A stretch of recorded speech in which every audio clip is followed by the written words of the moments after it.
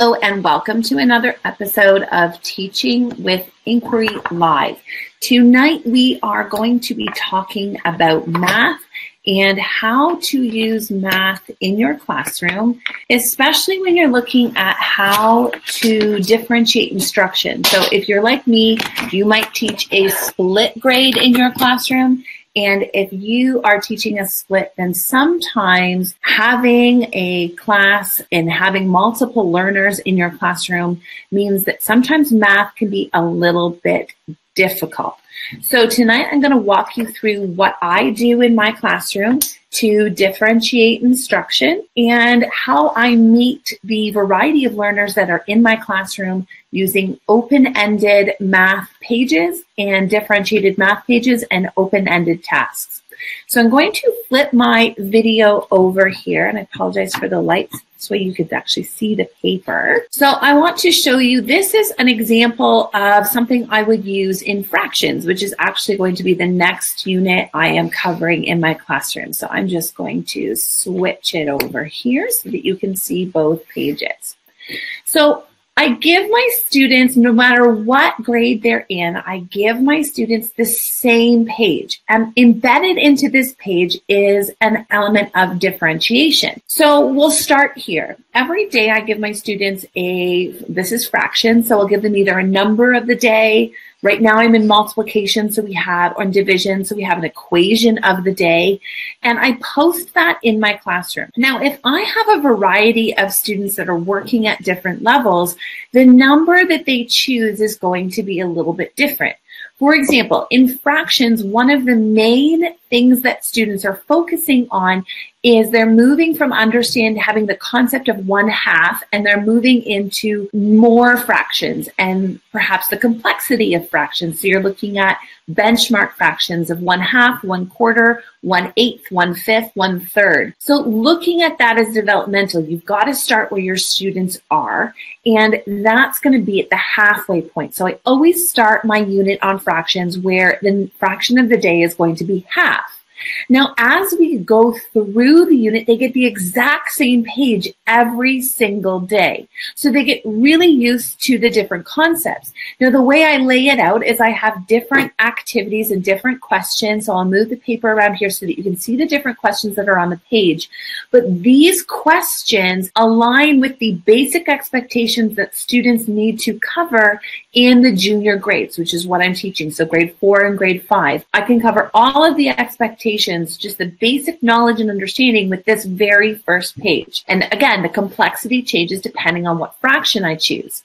So for some of my students, they're going to continually every day work with 1/2. For some of my students that are working, maybe if they're working below grade level, they're going to work less. They're going to stay at 1/2 for a lot longer. The students, as they become more comfortable, I'm going to increase the complexity of those fractions.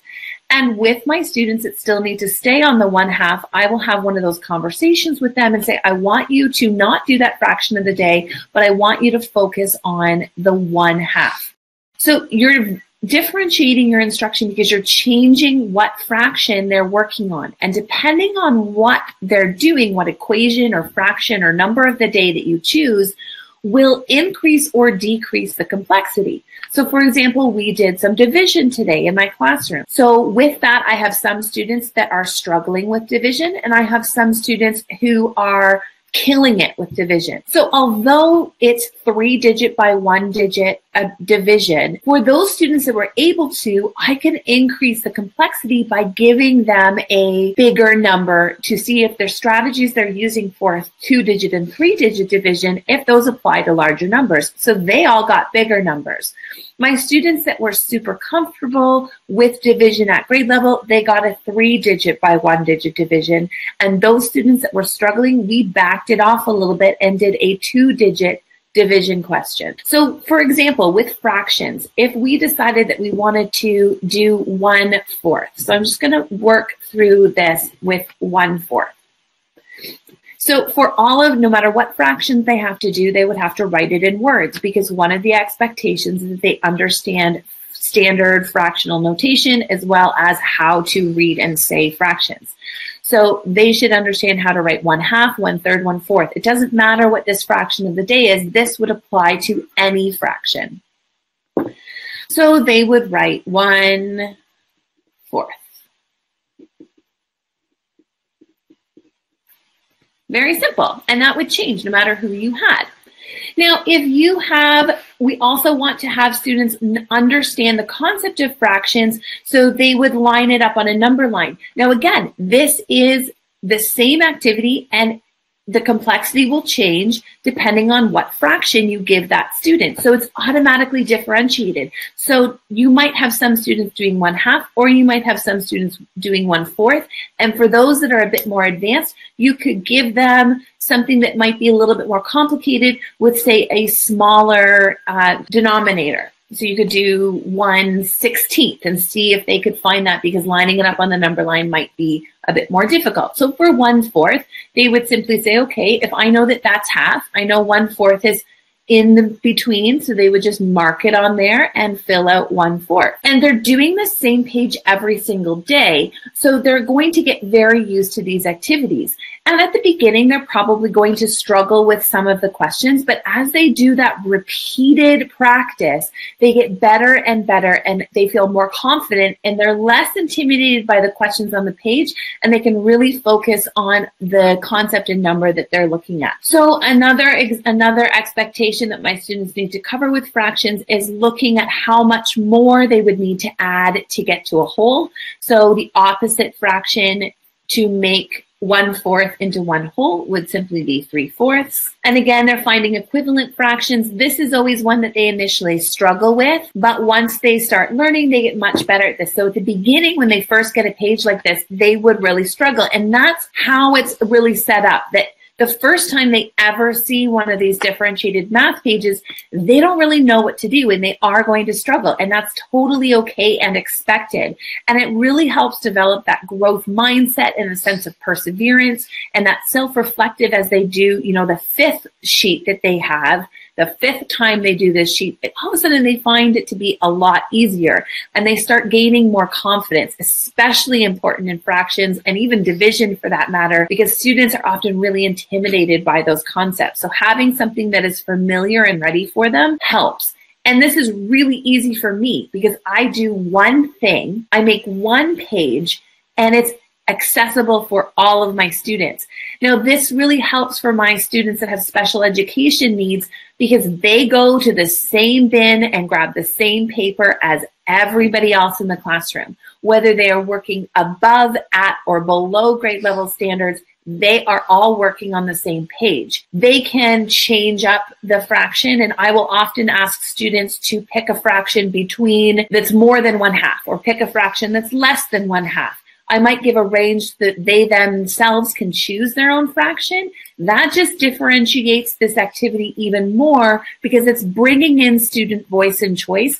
And students have this knack sometimes of differentiating themselves. So they're not going to give themselves often a number that's going to be too challenging. Now, you do have to watch for those students, like some of my students today that did a division question with some choice where they did the division question divided by 1. You've got to watch for those students, but with a little feedback and coaching, you can get them to choose more appropriate ones that are at their level. So again, students work through this page, and it's different for each one. You can build in student choice. It's easy for me because I'm planning one activity and I can cover up to 3 to 4 grade levels. If I've got, say, a grade 2 student, I can give them manipulatives and they can work on some of this. I can even take some of these out. So for a grade 2 expectation, they wouldn't need to do equivalent fractions. So I would just have a conversation with that student and say, okay, I want you to focus on just these certain questions and you can skip that one. And they really like that idea that it's the same page, but they don't have to do all of it. So you can differentiate that way too if you've got someone who's really low versus really high. My favorite one on these fraction pages, I'm going to swing it up here, is this batting order one that I've done. Now, this is often really difficult for students when they start, but it totally integrates student choice and allows them to choose the different fractions that they can create and put them in an order that they're comfortable with. And occasionally I will change up the numbers that are in this box as they do it. I think I often do that every week. These numbers will change up so that they're not making the same fractions. But I want them to start looking at the fractions, how they can make similar fractions out of these same numbers, and then how they would order it. So if they are really good at, 1/2 and 1/4, they could do 1/2, and then they would write 1/4, and they can just cross them off here. They could do 5/10 and 3/8. And now that 3/8 might be a bit tricky for some of them, but if they're operating that, they would, and they're putting them in order, they could simply look that you've got, okay, we've got 1/4 and then 3/8. Well, I know 4/8 is the same as 1/2, so 3/8 is going to be smaller. And then we'll just do 1/2 and 5/10 that are equal.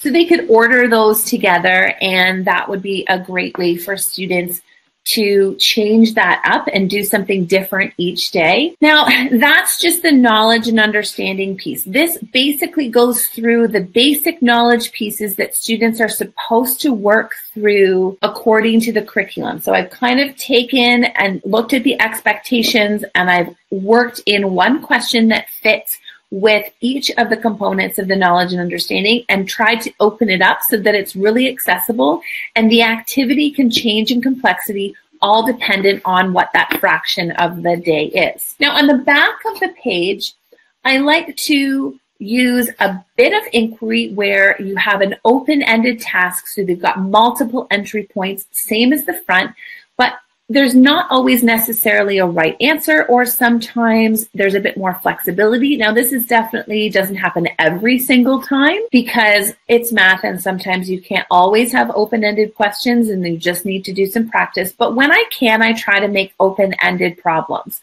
So for this question, they're making a flag. They get to design their own flag, and I just simply give them some parameters. And then they have to look at that flag and really look at it from a fractional perspective. So I will sometimes show them different flags as kind of a getting started so they can see what different flags look like and how we can talk about flags in fractions. And then they make up their own. And because I love student voice and choice, this is one of those great activities where you can bring in a little bit of inquiry, a little bit of differentiation, and bring it in so that students can kind of create something of their own. They have a bit more ownership and say in what they're doing, and they can also make something that is theirs, and it's going to be a little bit different for everybody. If you're looking at simplifying this, you can, again, negotiate with certain students and say, okay, I know it says 12 to 24, but I'll just walk over to their desk once they grab their paper, and I just walk up and kind of go, okay, I want you to do 6 to 12 boxes, and I'll just change it for them. But again, they're getting the exact same question as somebody else. What's going to look on their page during a show and share is going to look pretty similar to somebody else, but I've simplified that activity by simply just changing the numbers, because now they can make a rectangular flag with 3 or 4 colors, and I might even say with 2 or 3 colors. I might just change that up for them too. And I can simply that's a matter of a couple of seconds walking over to that student's desk and just saying, okay, how can I change that on the fly for that student? And sometimes I'll even find that because they're gaining some confidence, because they have tried this side of the page and they're feeling successful, that sometimes they're ready to do these colored tiles and use those manipulatives and try to push and go beyond maybe what I had initially thought. So it does give me some flexibility that way, and helps me not to necessarily pigeonhole somebody if there might be an activity that they can go a bit beyond what I had initially thought or according to what their IEP says. So it gives them that flexibility to push and extend, and it also gives your students that safety in knowing that they're not sticking out like a sore thumb because they're doing something totally different, or that, you hand them the grade 2 textbook when they're really in grade 5. That sometimes will cause those students to shut down initially and just say, I'm not good at math, and not try. I mean, I still definitely have those students that every year just really have a hang up on math, but I do find that this does build a lot of confidence for my students and gives them an opportunity to feel successful and doesn't make them feel like they stick out. And it makes it so much easier for me. This is all I do in a 50-minute period is we do the front page when they come in, and then we move on and have a little bit of a conversation about the concept. So like I said, with this one in particular, I might show them some flags. We might talk about it, have a little number talk about how those flags and fractions are related. And then I'll give them this activity, they work on it, and then we join back up together and share our work or do a gallery walk or all of those other strategies that I'm sure all of you are using in your classroom already. So this for me is a way that I can easily hit my targets in math, cover my expectations, and do a lot less work for me, especially the prep and planning, because I'm not necessarily covering all of the expectations. I'm not planning 6 different lessons. I plan one and look at multiple ways that my students can access it, which as a combined split grade teacher saves me a ton of time because I have 3 kids at home and don't have a ton of time to be spending planning multiple grade levels every single day and different lessons and splitting that up. I already have enough to do with science and social studies for that to cover those 2 expectations. So when you can, combine, and open-ended tasks where you increase your student voice and choice are definitely a way to do this. So I would recommend giving it a try and seeing what you can come up with. If you're interested in grabbing these pages, if you throw a get me or I want those, let's do I want those. If you throw an I want those comment into the comments of this live video, I will send you a free sample of some of the pages that kind of come out of the different activities. So I'll send you the fraction page that you see here with the flags activity, as well as division, multiplication, and a few other number sense pages that you're going to grab for free just for watching this video. And if you want to get the whole unit for the entire grades that covers all of my differentiated math pages, then you can get these and save yourself even more time because you don't have to make them. They're already done for you. I have a growing math bundle on my TPT store. The multiplication, the division will be released within the next week or so that you'll have all of those. And then we just got 2 more units that'll come in before the end of June. So you can check that out in my TPT store, which is head on over to Teachers Pay Teachers and search for my store, Madly Learning, and I'll drop a link in the comment section as well. Thanks very much for checking out this video. Love if you shared it with others that you think might enjoy this. And this will also be available as a podcast replay, Teaching with Inquiry Live. And the blog post will also be up on www.madlylearning.com. And I hope you enjoy the free sample that you're going to get when you put the comment, give me those, into the comment section tonight. And I will make sure you get that once I've done going live. Have a great week. I hope you have a restful week and save yourself some time planning. See you next week. Talk to you later.